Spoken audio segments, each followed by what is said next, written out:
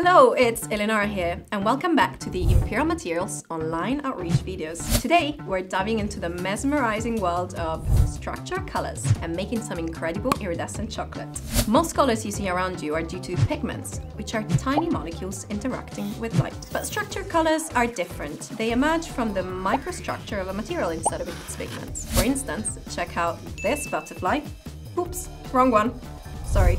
This is the right one. The brilliant blue color of butterfly wings actually comes from their microscopic structure. Let's zoom in with a microscope. See how these microscopic features, just hundreds of nanometers thick, reflect blue light? That's structure color in action. To verify this, let's put some alcohol on the wing.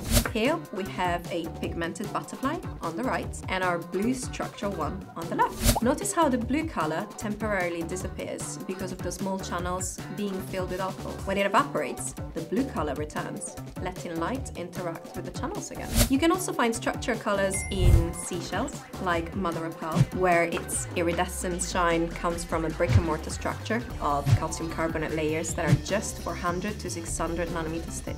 And look at this jewel beetle. Its colorful shell comes from twisting multi-layers that reflect only one kind of circularly polarized light, just like 3D glasses. Scientists can recreate these colors using micropatterning. Check out this diffraction grating film, a synthetic material with thousands of tiny ridges. When light passes through the lines, about 80 nanometers apart, they act like tiny prisms and create a stunning rainbow effect through constructive and destructive interference. Let's use this concept to make iridescent chocolate. Here's some melted chocolate and our diffraction grating film. After chilling it in the freezer, let's peel it off and voila! Gorgeous iridescent chocolate, thanks to the microstructure of the film. This cool experiment was developed by Dr. Ahu Pari. Find more info in the description below.